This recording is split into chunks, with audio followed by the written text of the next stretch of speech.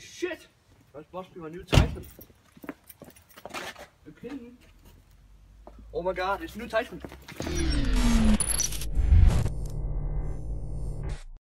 So, I finally got my hands on a new Titan XP. I'll be comparing this against the GTX 1080 and the 1080 in SLI. But first, let's talk about the GPU. It's built on the GP102 16nm FinFET processor. They have 3584 CUDA, 12 GB of DDR5X, and a boost clock of 1531 MHz, and a TDP of 250 watt. It requires you one 8-pin and one 6-pin to power this beast. At the back of the card, we have 3 display ports, one HDMI and one DVI.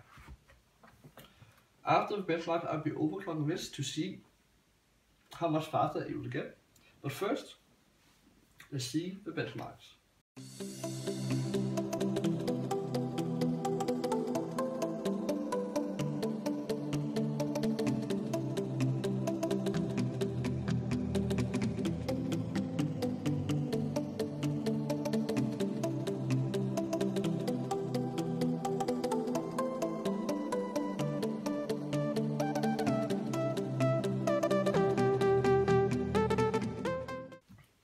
What do I have to say? This guy is a beast.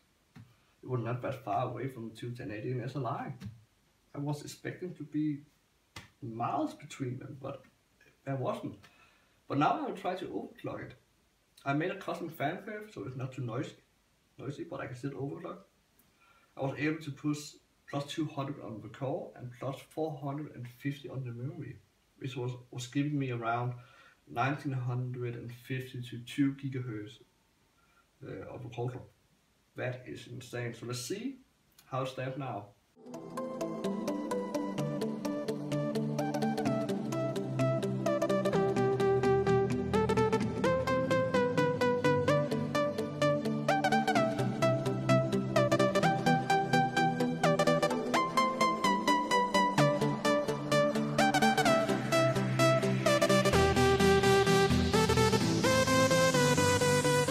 This is insane. Now it's only between 10 to 6 FPS behind the two GTX 1080 and SLI.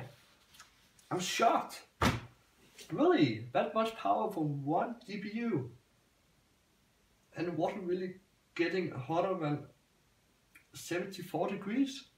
That's just stupid.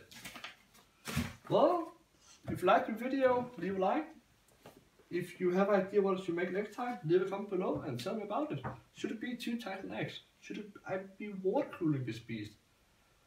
Well, who knows? Leave a comment and I'll see you next time.